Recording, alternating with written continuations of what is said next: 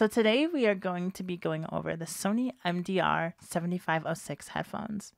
Let's go ahead and start off with another frequency response averaged and compensated by rtings.com. As you'll see here, as compared to many of the other headphones that I have displayed up to this point, these headphones really are pretty flat. They do have the typical mid to high treble bump that many headphones tend to feature, but it's not nearly as dramatic as a lot of the other headphones that I've displayed up to this point. Let's go ahead and get into build quality. So these headphones are very sturdy in my experience, but very flimsy seemingly in build, but comfortable to wear for long periods of time.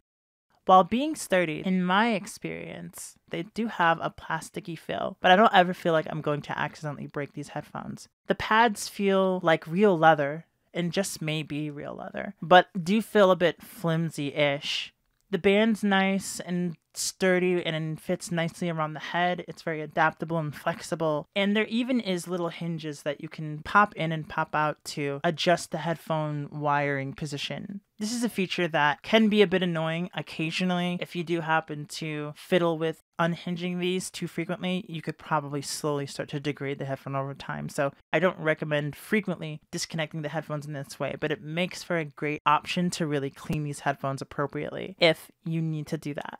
As far as my personal experience with the sound of these headphones, I'm just going to start by saying that I find these to be my favorite pair of headphones of all the headphones that I have for mixing and making my music. They're the most flat while still maintaining a level of bass that I can actually work with. I feel like these headphones really do sound truly flat. When I think of flat, I think it's a flat plane, and if I make something that has bass, the bass hops up. I can see it. If I make something that has treble, the treble hops up and I can see it. It's all coming from a neutral place. And I feel like the Sony MDR 7506s are the best at doing just that.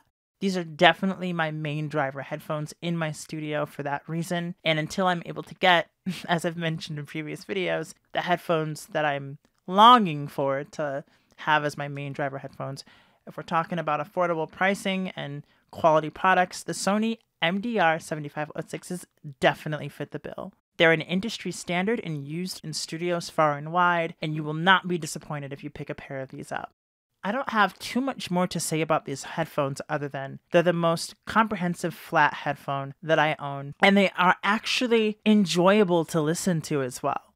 That's something else that I feel I should mention. They do have a certain level of listenability that many other headphones simply won't bring to the table that are truly flat. And I feel that the soundstage is acceptable.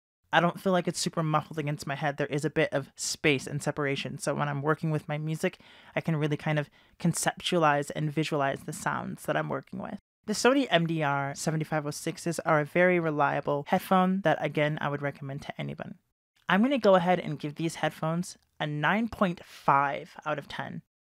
The only reason I'm giving them a 9.5 and not a perfect 10 is due to the fact that I feel that the construction, while sturdy, could be a bit better.